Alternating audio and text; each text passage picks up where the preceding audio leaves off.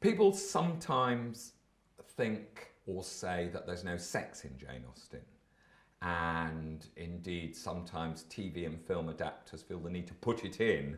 But it's there, actually, reading between the lines. It's really clear in Pride and Prejudice that Lydia Bennet has been off for over a month, and she's only just 16, living in an apartment in London with a well-known rake, and she's been living with him.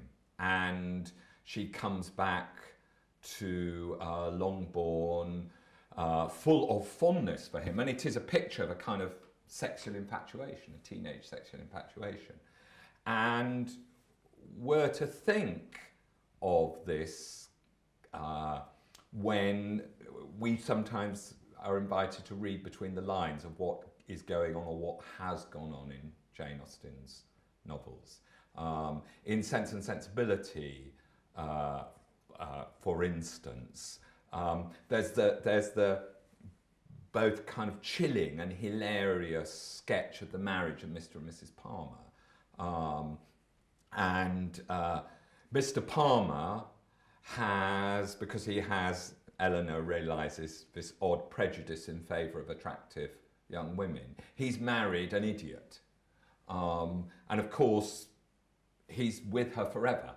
If he's a gentleman, there's no divorce. I mean, I often think liberal divorce laws may have been good for society, but they were a disaster for the English novel, because you've got to make these decisions forever, and you make them on the basis sometimes of not knowing the other person very well at all. And Mr. Palmer has married Mrs. Palmer, and clearly they have a happy married life in one way. She's pregnant, actually, in the first part of Sense and Sensibility.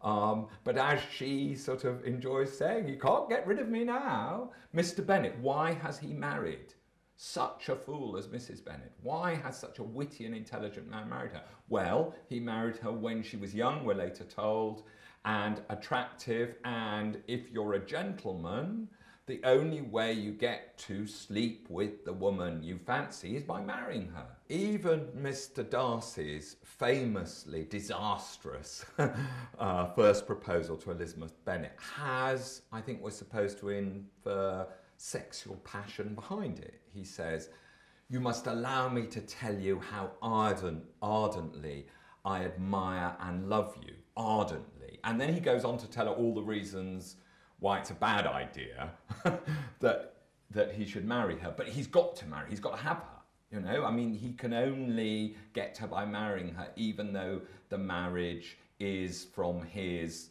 haughty point of view, very unwise. So I think you feel the sexual passion in his blundering approach. So sexual desire is there. You're expected to understand it's there. It's there even, actually, funnily enough, in that probably in the most famous sentence that Jane Austen ever wrote. It is a truth universally acknowledged that a single man in possession of a good fortune must be in want of a wife.